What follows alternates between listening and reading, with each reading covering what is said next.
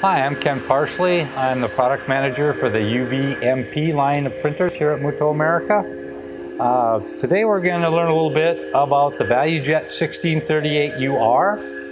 It is a dual head machine that can be set up CMYK ×2 or CMYK white and varnish. It uses US 11 flexible ink in either 800 milliliter bags or 220 milliliter cartridges. The US 11 ink has the Green Guard Gold certificate, so it can be used on wallpapers and stuff that's placed in children's rooms, hospitals, educational facilities, stuff like that.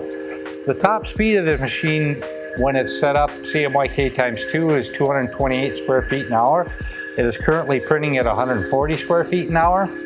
When you put white and varnish in it, the speed is cut in half. And when you print with white or varnish, you will have reduced speed depending on what you're doing for your layering. It has a little slot down here to help with the maintenance. You can buy the high capacity ink adapters for the 800 milliliter bags. It comes standard with this take-up.